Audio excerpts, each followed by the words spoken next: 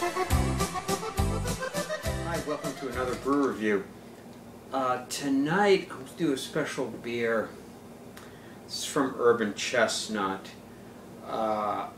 It's a Zwickel Bavarian Style lager. Urban Chestnut is in St. Louis. We don't get the beers here. A friend was kind enough to bring one back for me. This is it's a Bavarian style lager. It's very old. It's an older type of lager, and it's supposedly unpasteurized, which most craft beers are, but also unfiltered. So the color is not as pronounced as the Zwickel beer is similar to a Keller, but not as pronounced. Okay, so let's see what this is all about. You see already, it's not. So you can see it's not too. Not very clear at all. Undoubtedly, it's probably unfiltered. It's very cloudy. Very nice looking beer. Very, very nice looking beer. Perfect glassware. This is a mug. Nice thick glass. It's 4.8%. All right. It's beautiful. A little lemon in the head.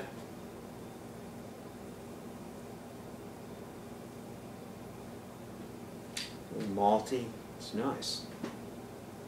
It's good for this season.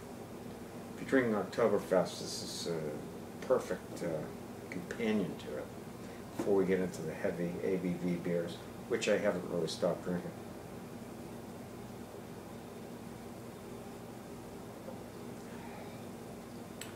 Gee, this is damn good. You never know again.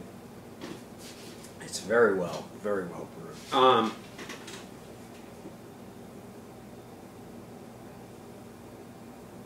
Mouthfeel is a little. It's relatively. It's mildly carbonated. But what's more interesting is the finish and the taste.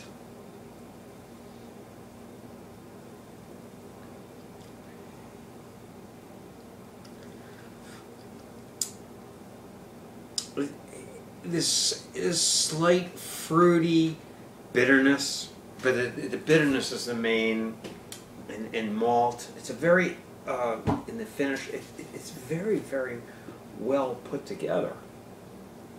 So the bitterness doesn't stand out, and the malt doesn't stand out. A slight fruit in there. It's all very, very well put together. Now I made it cold enough. I mean, I don't have my thermometer. This is below 45 degrees Fahrenheit.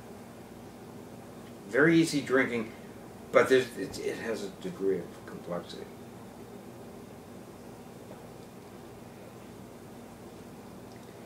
Yeah, this has got a great finish, and it's not the it's not too much bitterness in it. Just enough, and it's just right. Quite frankly, they've done a very, very good job on this. There aren't. I looked on Beer Advocate. There aren't that many American companies, American breweries who brew this style. And I can see why Urban Chestnut got very high ratings as a brewery.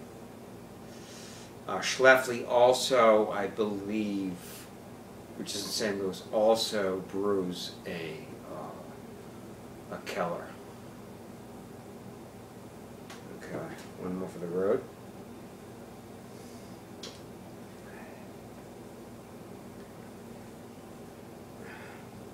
Yeah, the bitterness is not overwhelming this. The whole thing is put together very, very well. Okay, If you can find this, if you're in St. Louis or wherever that you distribute, by all means do drink it. And I highly recommend this. It's really good. Until next time, life is too short to drink bad beer. Cheers.